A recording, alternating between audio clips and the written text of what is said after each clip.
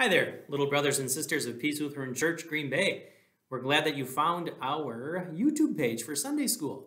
I know it's going to be a little different here this year, you guys not being in the building, but we're glad, Pastor Jim and I, that you found this page with your parents and that you'll be able to watch along with us as we do some fun things on what's something that I'm pretty excited about, our Bible felt storyboards. Now, some of you may say, what is the Bible felt storyboard all about, Pastor Stewart? If you're looking behind me, you're seeing just 2 of the 3 different settings that I have.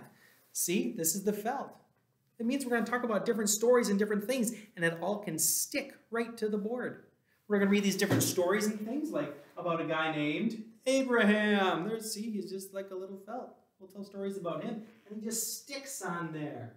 Maybe some lions we're going to read about, maybe a whale or a big fish, rainbows, moon and sun and all things. And we'll probably read stories about, this guy over here, Jesus. We're going to read stories about Jesus. There he is, see? And he sticks on there, right there. He's in a room. But watch, everybody. Look, there's no door. And that's as easy as this felt board thing is. I'm so excited that we're going to be telling these stories about Jesus, people in the Bible, people that God loves and Jesus talked with and interacted with. We're going to be reading these stories over the weeks that we get together. So we hope you'll get together with your parents as we look at stories from these Bibles. Some of you have the Good News Bible. Some of you have the Spark Story Bible at home. Different ones, different ways of reading the same story. And then we'll get together on our YouTube page like you are right now. And we'll hear these stories together through these 5 felt storyboards and different things too. We'll also pray, which we can pray right now. Would you guys pray with me? How do we pray? We fold our hands, we close our eyes, we open our ears and our hearts.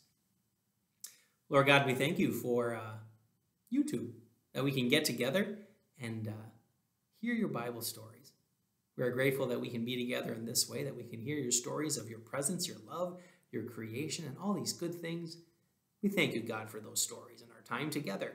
We pray you would open our ears, our eyes, and our very souls to receive you in this time and help us to grow closer to you each and every day. We pray this in Jesus' holy name, and God's children said, Amen.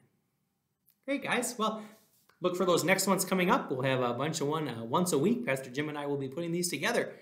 So look for that. Watch those with your parents. Talk about the Bible stories. Pray. And we hope you'll grow in your faith this year, just like every year. Thanks, guys.